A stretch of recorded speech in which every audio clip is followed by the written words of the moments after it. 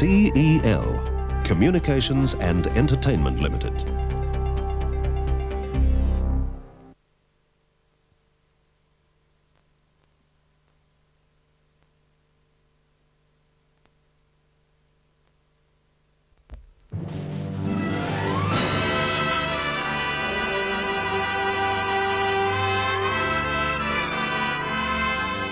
Hello, welcome to another great film from the Bill Collins Movie Collection. No, I correct that, not another great film, the great film.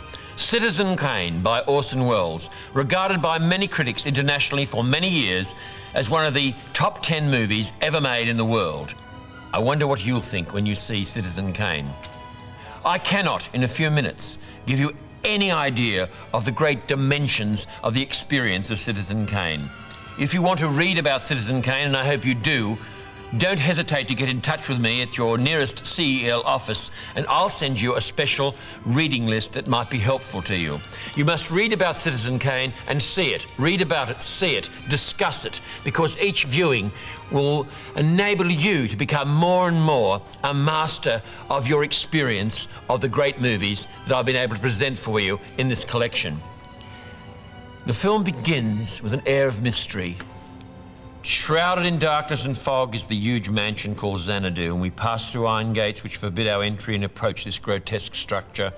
And in a dark room, an old man, the master of this extravagant folly, lies dying. Orson Welles was actually 25 years old when he was the writer, director, star of Citizen Kane. It is a remarkable achievement by any standards, no matter how much credit you give to his co-writer, Herman J. Mankiewicz, or to his cameraman, Greg Toland, or the editors, Robert Rise and Mark Robson. Included in the cast of Citizen Kane, Joseph Cotton and Everett Sloane, who'd worked many times on radio and on stage with Orson Welles, and three women who figure in remarkable scenes. Ruth Warwick, who plays the first wife of Kane, and Dorothy Comingore, who plays the second. Bernard Herrmann's score rises to great heights of artistic expression concerning her.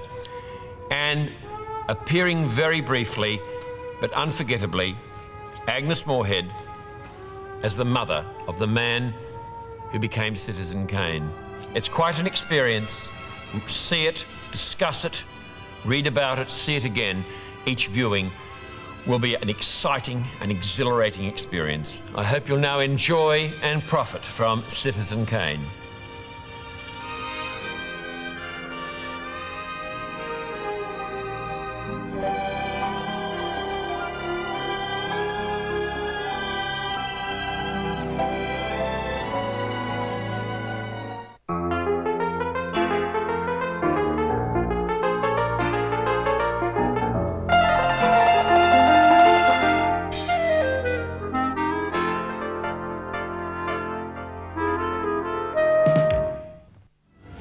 A remarkable film. See it again soon. Discuss it with your friends. See it with your friends or your relations. Read about Citizen Kane. If you'd like to study Citizen Kane more, because studying Citizen Kane is like opening one's eyes to the glory of cinema generally, don't hesitate to write to me, care of the CEL office in your state, and as quickly as I can, I shall forward to you material for discussion as well as perhaps a reading list. Now, don't hesitate to do so. And thank you for your wonderful response to the movies in my movie collection through CEL. And I'd like to draw your attention to three other magnificent current releases. First of all, Rachel and the Stranger with Loretta Young, William Holden and Robert Mitchum. It's a lovely story based on two stories by Howard Fast, the author of Spartacus. It's a very special movie directed by Norman Foster. I love it, and I know you will too. Also magnificent, Mrs. Miniver, directed by William Wyler. A great script, superb production, and Greer Garson and Walter Pidgeon in one of their most famous teamings together. Brilliant cast too. And of course, Gunga Din, the wonderful adventure inspired by Kipling's poem, with Cary Grant, Victor McLaglen, Douglas Fairbanks Jr. and Sam Jaffe, unforgettable in the title role. Now, for your entertainment and information, here is a preview of Gunga Din. CEL Home Video is proud to present the legendary Gunga Din. Starring Cary Grant, Douglas Fairbanks Jr. and Victor McLaglen.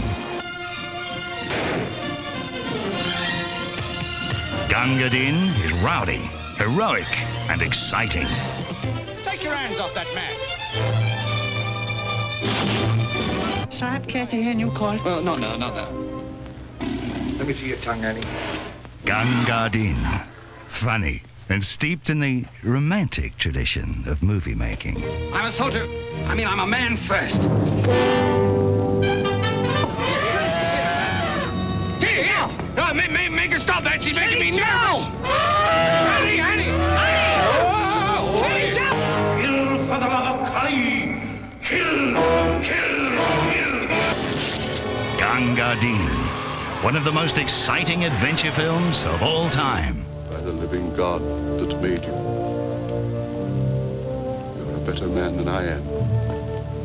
Gunga Din.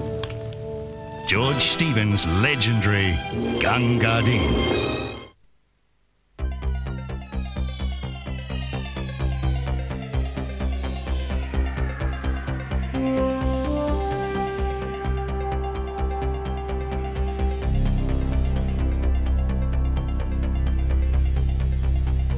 CEL, Communications and Entertainment Limited.